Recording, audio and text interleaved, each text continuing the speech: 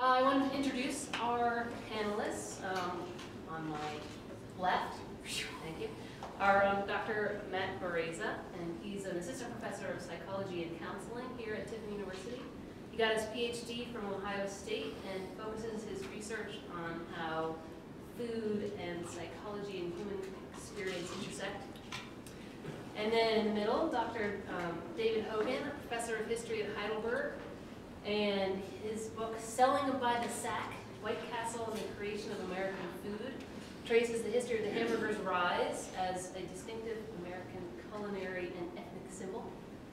And lastly, Dr. Lucy Long, author of several books, including Culinary Tourism, Regional American Food Culture, and lots of articles. Has a PhD in folklore from the University of Pennsylvania, and a master's in ethnomusicology, and you have to follow by that word, and has founded and directed the nonprofit Center for Food and Culture, based in Ohio, that serves as a networking clearinghouse on all aspects of food in order to promote an understanding of the ways in which food connects us all.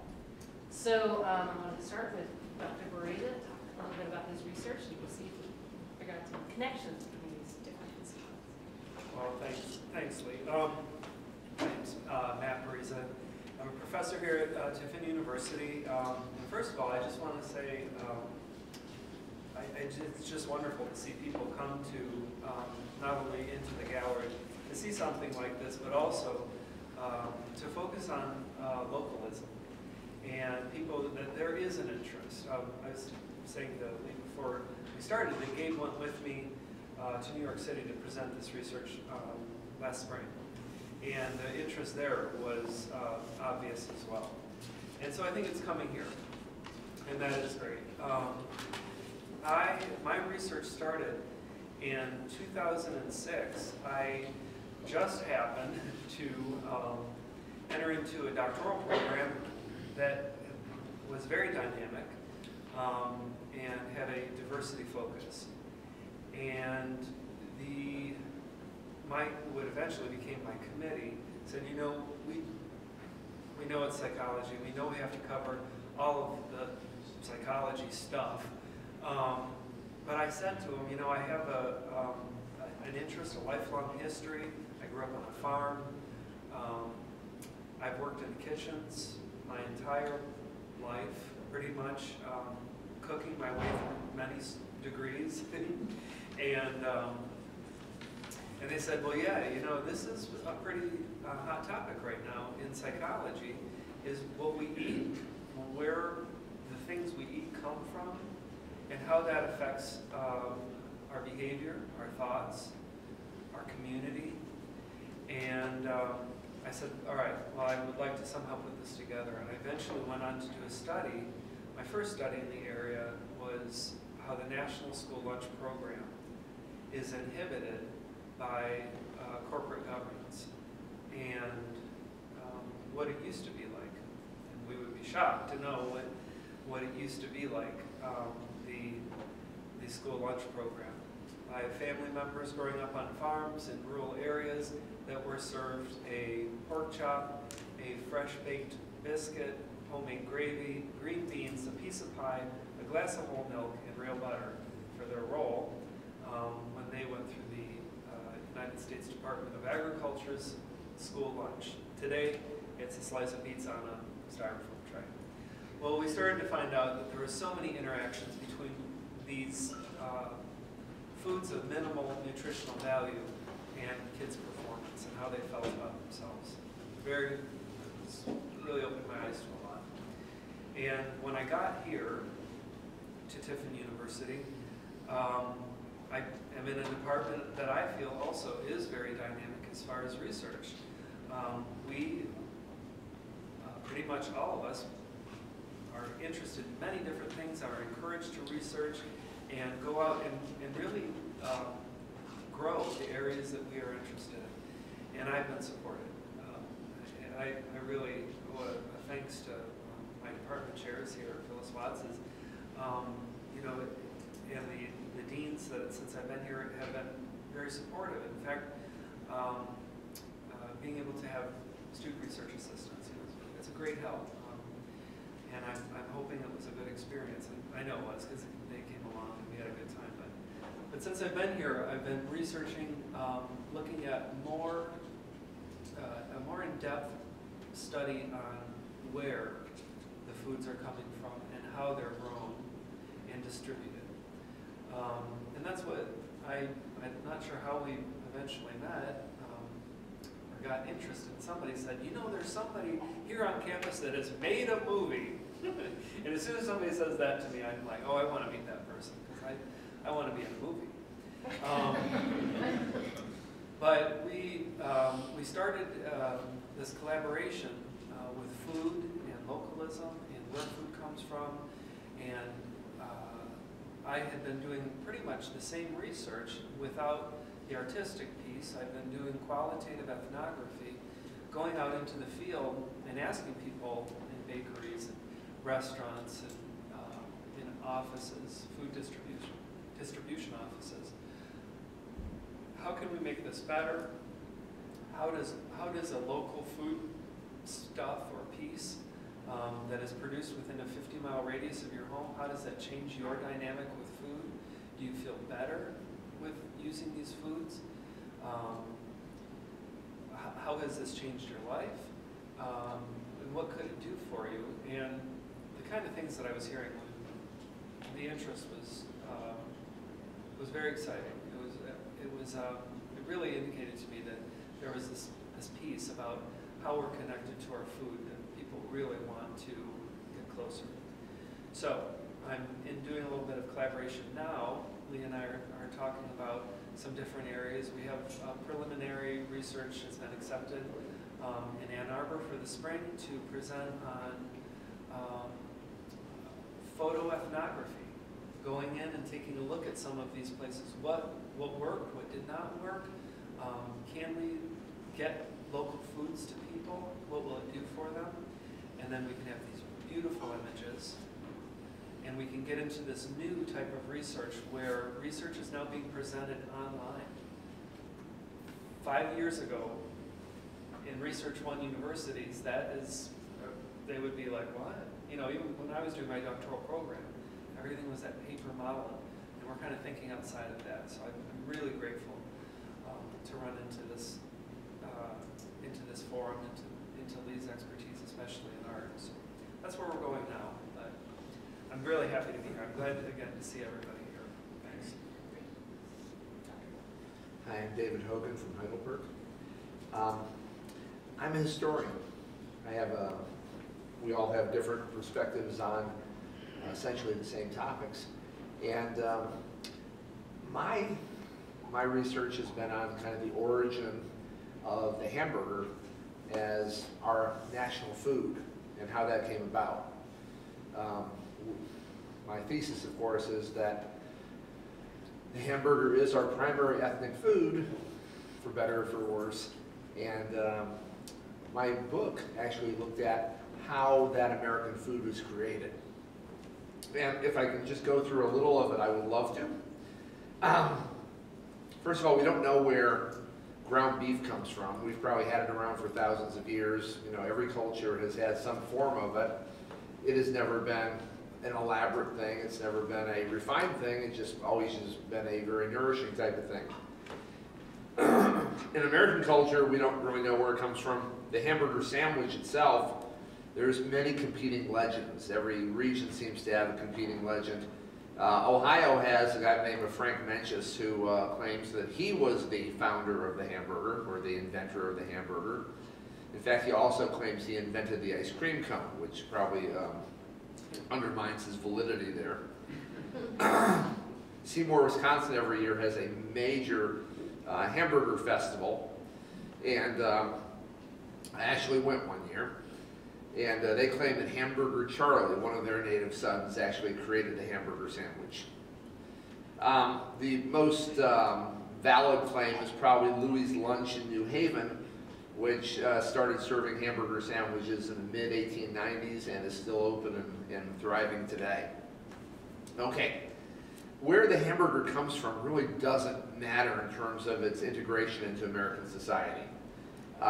It's not really, you know, once again, whoever whoever originated it is, and perhaps everybody did it simultaneously, I don't know, but whoever did it in kind of a vacuum, in their own little vacuum.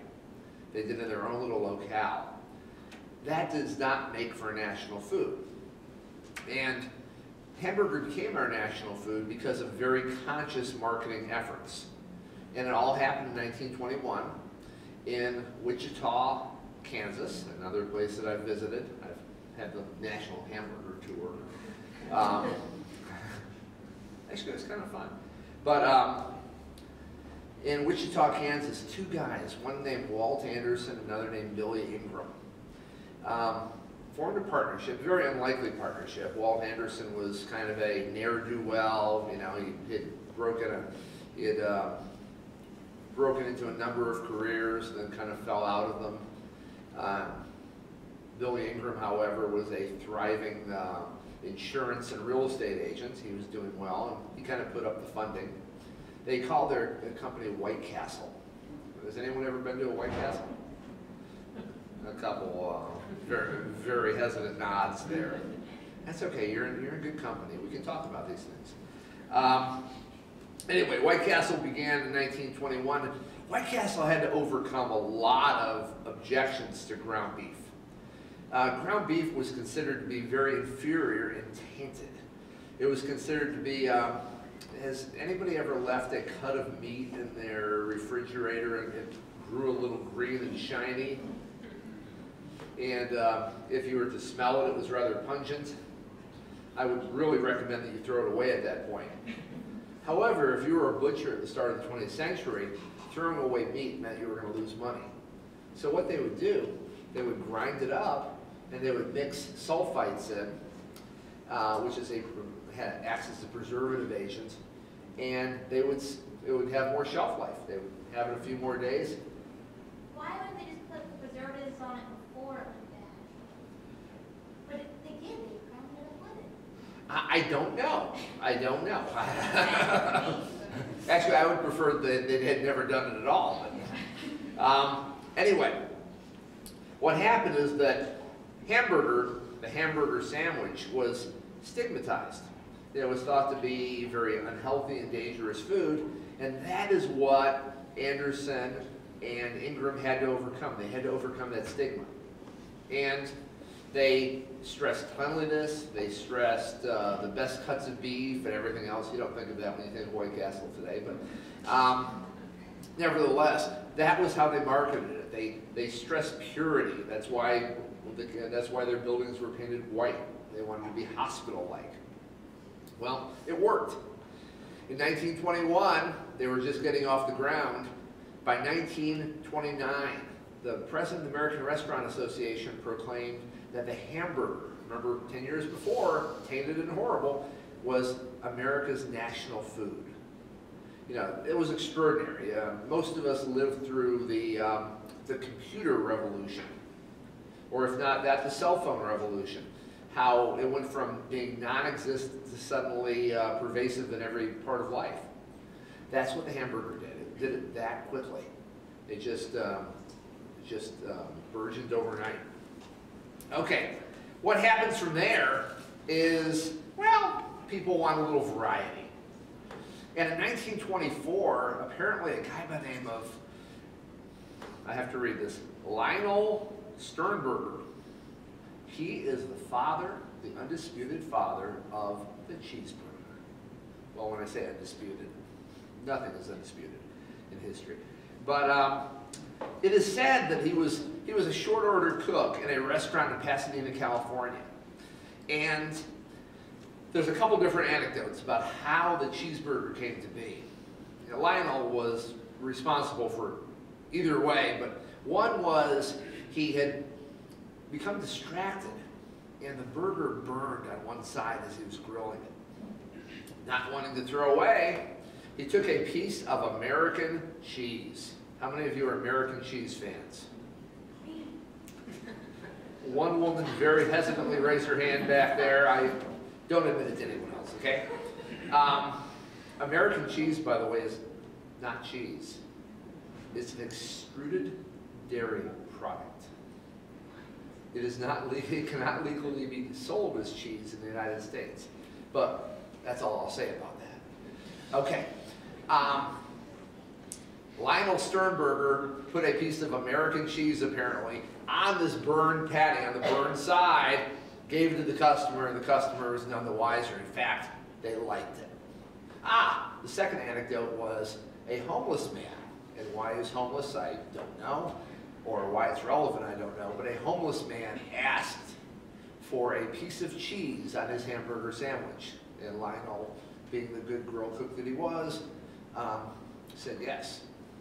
I kind of like the first anecdote better, but you know, you can choose your own. Okay, the rest is history, so to speak. Obviously, the cheeseburger is a fixture in our lives.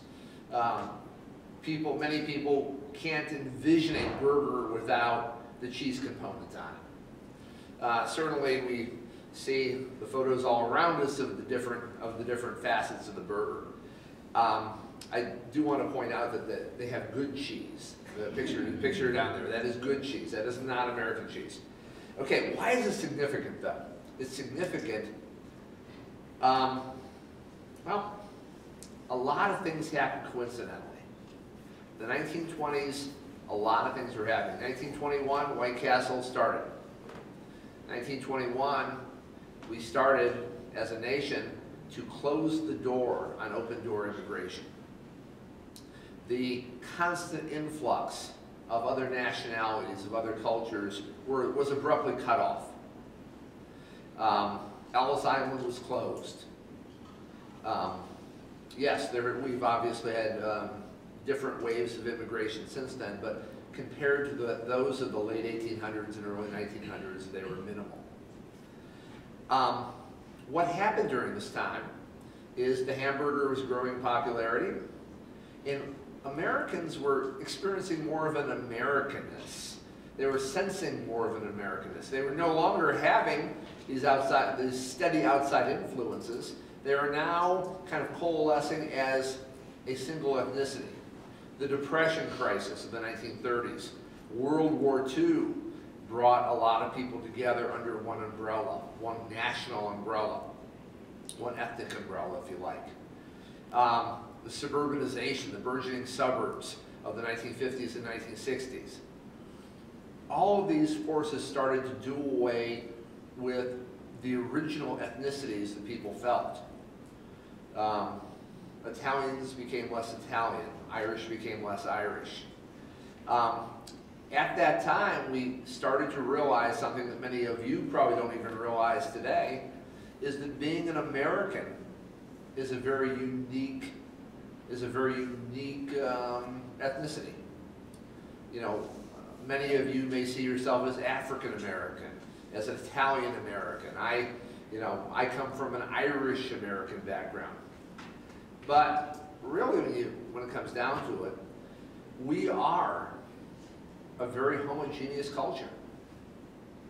Most of what we experience in a very common way. And one of those things we experience, a delineator of any ethnicity, is the food.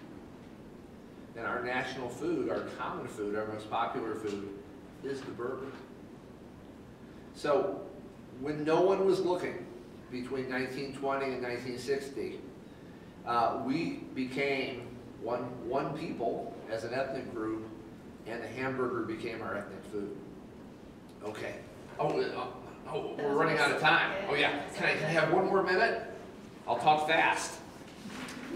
Oh, by the way, the reason I realized our ethnic food, I was in a cab in Guatemala City in 1994, and the Guatemalan cab driver said in very broken English, he pointed to Wendy's and he said, "American food, huh?" And I could have just hugged him, because it's like everything just became clear to me at that moment. You know, he led me to the understanding that this is truly our ethnic food. I was going to go on and talk about American hegemony and imperialism and whatnot, but we'll save that for another time. Okay, thank you. I think we could probably, all of us, speak for about 3 hours, so I'm gonna try to keep this short also. I'm programmed to always speak for 50 minutes at a time. That's what I do for a living. 45 minutes. So, okay, just to give you a little bit of background, and can everyone hear me in the back? If you can't hear me, hold your hand. But I have a PhD in folklore, and just to explain what that is, it's the study of how people develop and maintain meaningful connections with past, place, and other people. So we do study folk tales and folk songs and that type of thing, but it's actually much more serious than that. So, and it's very, very relevant to food. How many of you eat on a regular basis?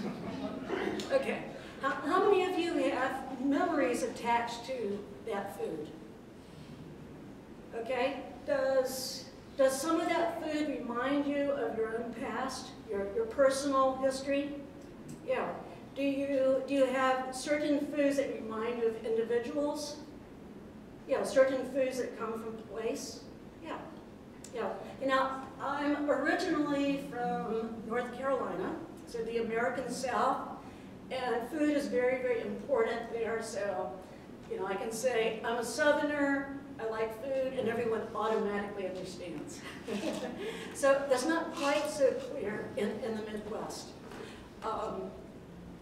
So now, what I want to talk about though is food is meaningful. How does it become meaningful? How does it end up carrying memories, carrying emotional attachments? Okay, some of this might seem like we're talking about the realm of psychology, and we are kind of going into that. We obviously go into history too, but a lot of this is kind of more like the philosophy of meaning, how food takes on meaning for individuals. Okay, and one of the things, one of the basic things we start out with, okay, is food is connected to us very literally because we eat it. Okay. However, we are connected to a past. We all have a history. We all are grounded in some type of place. Okay, and then hopefully we all have some sort of connections and relationships to other people. Okay, so this food, which also has a history, okay, such as the cheeseburger. Okay, and frequently when people are talking about food, they don't consider things like the cheeseburger to be food. So we are including it here. So you know, so the food has past, place, and people also. Okay, but how does this actually work? How do we actually end up assigning meaning? And how do different, not just food itself, but the different activities surrounding food, how do they acquire meaning? Okay, should we hand out the? Sure. Okay, this is. Can you see this? That's great. Okay. Okay. This is our tree of connection here. If we think of each one of us having our own tree, our own food tree. Okay, the trunk itself. Those are the food choices that we are making. Okay, those are our food preferences, those are our tastes. Okay, this is everything in the present. Okay, that connects to food for us.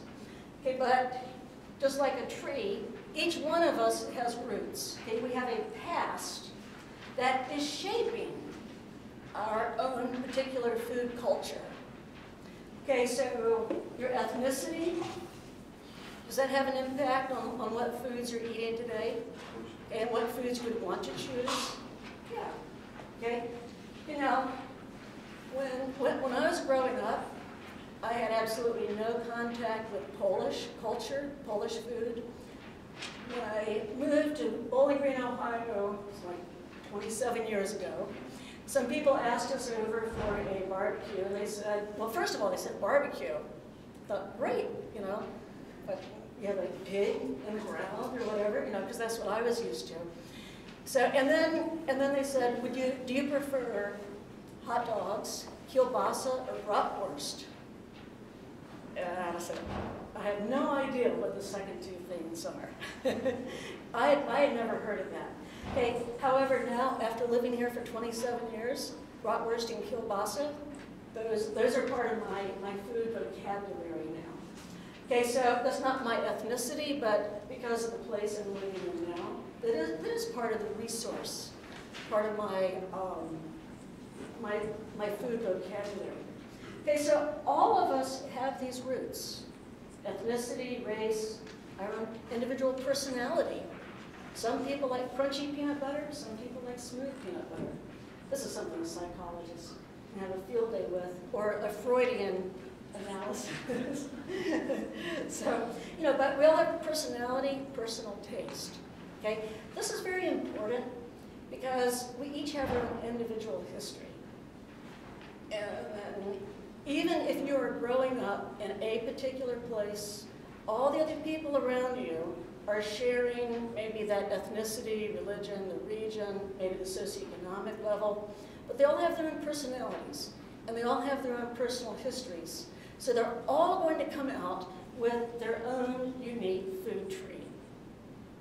Okay, now the important thing about this is, just like in a tree, you have branches with leaves. That's what keeps the tree alive. Okay, so that you have to have new food. Okay, and the leaves we can think of as being acts of eating. So there's a whole lot of sociolinguistic performance theory that goes into this. But so every time you make a food choice, or every time you go shopping, or pick up a cookbook, okay, any activity connected to food, that's a leaf, a new leaf that you're putting on your tree. Okay, and that leaf, according to the different motivations and things you're interested in right then, you might be purchasing something because it's inexpensive. Okay, and you have to think of cost as the primary motivation. Okay, but these branches are all connected. You know, so let's say you only have $1 in your pocket and you're really hungry. You run through McDonald's or Burger King.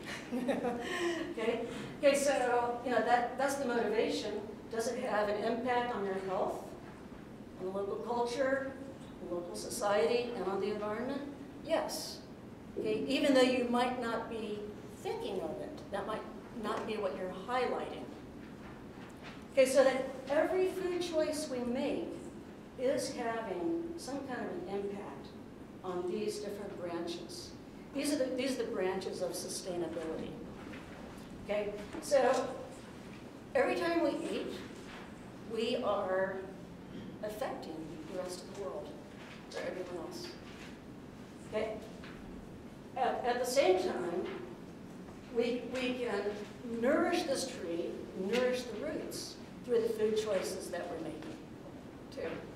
You know, one of the problems currently is trying to get Americans to eat in such a way that our food system is healthier and more sustainable, and so that our eating habits tend to be healthier for us physically.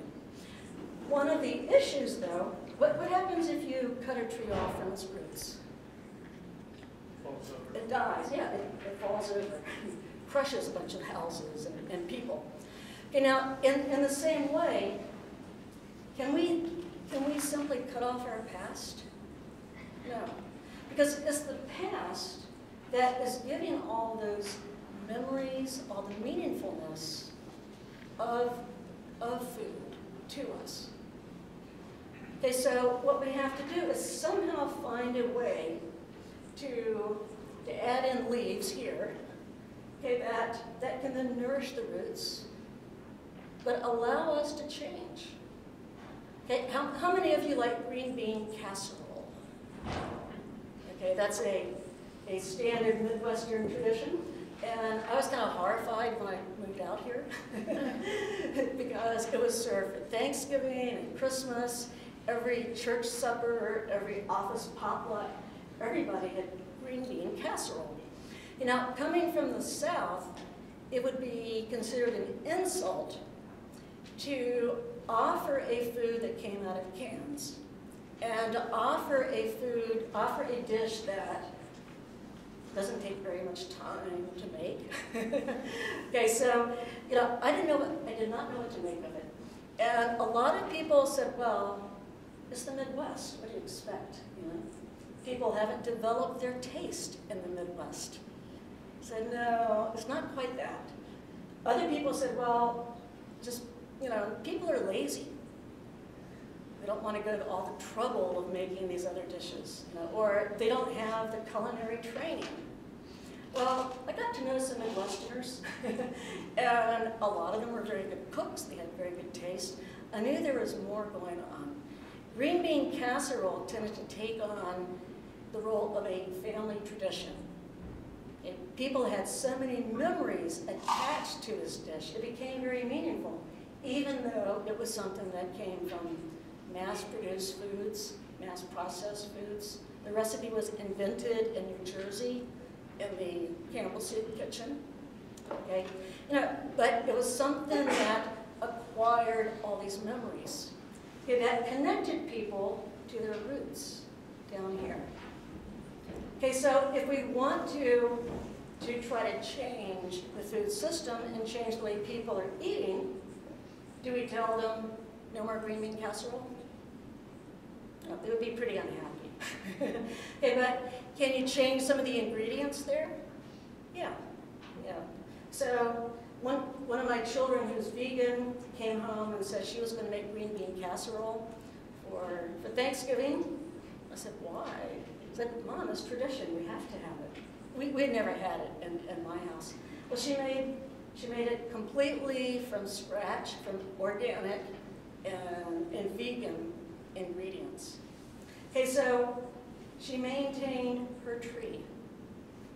However, she changed the leaves so that it was more sustainable and it was healthier. And it tasted very, very good. So, okay. First, I want to see if anyone has any questions, either for the panel in general or for anyone in specific. Kind of touching on the tree thing, you brought up a little bit economy and cost. I think something that ties in with that a little bit that wasn't mentioned, and I assume it's because of time, it's just the convenience of it. I know, like, I much rather would prefer to have something that I cook myself, but going from school to work to trying to do homework and everything else, it's just so much more convenient to grab something quick and easy, even if it isn't as good or isn't as healthy. So I don't know if that ties in. Oh yes, yes. Well, and you know, part of what's going on in American eating habits too is that we all grow up thinking that we have to be efficient. Time is money, and food historically has been treated more as fuel for our bodies and as a commodity. And it is seen as something that is not quite as important as work, you know, or you know, other activities. So it's kind of shoved aside too. And so that's part of the reason, you know, people don't make time to make food. So, and the whole kind of religion of efficiency.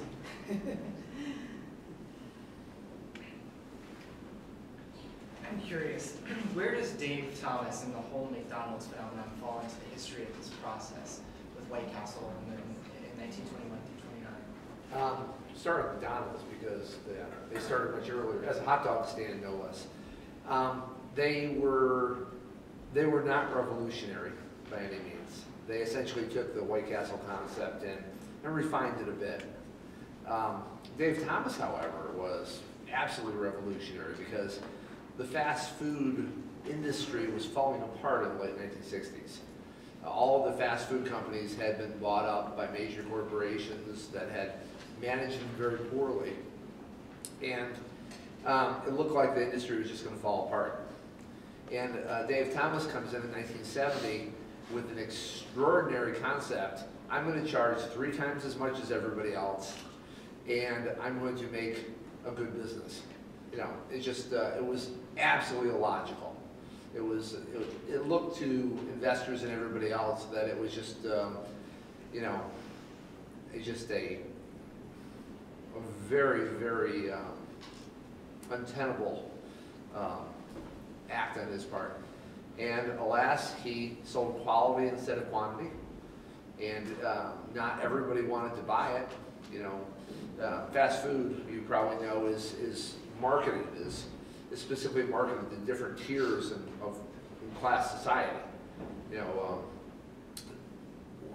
Wendy's is still marketed to what you might say to a middle to upper middle class, and they were willing to pay for the better quality. They were willing to pay for the fresher ingredients. So that's where Dave Thomas found his place in the market. You know, logically, he should have been in business for less than a year, and of course, they've consistently been the 3rd largest, you know, for the past 25 years. Dr. Bell? Yeah, I guess I had never thought about how meaningful food is all the years growing up as an American until I married someone from another culture, Korean culture, and to see the emotional connection to my wife's home dishes. She will drive 3 hours to a grocery store just so she can get her kimchi, and she must always have her kimchi on hand, and it serves, you know, again, such a meaningful and comfort food, particularly when she's stressed. And I never realized that. You know, the Koreans look upon food, this is somewhat changing, but food is medicine. It kind of blew me away because we just think it as something pleasurable and something for fuel, but everything in their food and the combinations have to do with toxicity, matching against, you know, antidotes for what could be possibly toxic, including ginger to help with your digestion and all these things, which I had never really even thought about. And the other thing that made me think about it, I remember reading some research, and it related to international students attending college campuses and what would lead to them leaving and going back home. And naturally, there were things like, you know, support and being able to, you know, fit in with the program and the culture. But according to some research, the #1 reason why they leave to go back to their home country, and a lot of research, is they miss their home food. And that was really suggesting that universities that are serving an international population, if they want to retain international students, they have to provide them the authentic food experience from their home countries, or that will actually psychologically just drive them back home. And I didn't realize it was that important until I read some of that research. Well, and that's something that tends to be played down in the U.S. for us. You know, we're not encouraged to think about food. But something else there too is that it's not just the food. We can talk about foodways, you know, all the activities and conceptualizations around food. So one of the things that we see contrast with other cultures is the way we treat meals. And you mentioned American imperialism. I've spent a lot of time doing research on food in Spain and Ireland and in Asian countries. And in Spain, people were incredibly hostile. We'd be having a very pleasant talk, and then I'd ask them something about the food and how it contrasted with, you know, with what they perceived to be American food or whatever. And they would suddenly get very hostile and say, you know, American food is ruining everything. Well, part of what they were talking about is that food and meals, not just the food, but meals in that culture are seen as a time for people to gather. So they're very, very social. They're supposed to reconnect with each other, but also they pay a lot of attention to the food itself, where it comes from. It's a very aesthetic experience. So it ends up being a way to rest and relax and escape from the workday. So it really amazed me to see people stopping work. You know, 1 o'clock, everything closed. And they go have these 3-hour lunches. I thought, you know, wouldn't you be too tired to go back to work? They were so energized after that. They then go back to work from like 5 until 8. or 6 to 9. You know, but part of what they were protesting about the spread of American fast food into their country was that we were bringing in these attitudes towards food that they felt were very destructive to society as a whole. So, and destructive to the idea that food carries meaning. It's not just something to eat. But it's also at the same time kind of pushing out some of their indigenous foods. Yes. Which is, this is one thing I didn't touch on, but we have been more effective exporting our culture and our media than we have in terms of military conquest. I think somewhere during the 20th century, post-World War II, we realized exporting McDonald's hamburgers and Levi's was the way to really capture and dominate another people. You know, you can send in soldiers and they'll fight you. You send in hamburgers and blue jeans and they'll grab them. And they'll be seduced by them. And then you truly have them. They're at that point under your control. I think one of the things that unites all of speakers is this idea that food isn't just something we eat, but it's also a part of our identity, however that identity manifests. Alana, is your question? What do you think about like the hamburger? Is that actually national food or fast food in general? Do you think that's more of our national food? Excellent question. For many, many decades, fast food, the hamburger was fast food and vice versa. Starting in the 60s, you started to diversify off into chicken and fish and a few other things. Tacos, Taco Bell. Talk about American food. I don't think Mexican people eat Taco Bell, do they? Not usually. But recently, when I say recently, I'm coming from a different time reference than you are. In the past 25 years, you're right, fast food has taken on fast food has actually changed in a lot of ways. First of all, today, of course, Chipotle is fast food. You know, and then that, you know, in every way, shape, and form is different from a McDonald's hamburger. But also, fast food has slowed down a little bit. You know, we don't necessarily expect, you know, we have Panera, we have Chipotle, we have a kind of a new genre of fast food, which is a little bit slower food. So, excellent question. Yeah, it used to be, it's not anymore.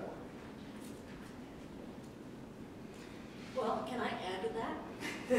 So, I think in my essay in here, I talked about that a little bit, but in many ways, I would say that fast food really contains many of the ideals of our country, and that it cuts across race, class, ethnicity, gender. It's accessible to everyone. You can find it everywhere.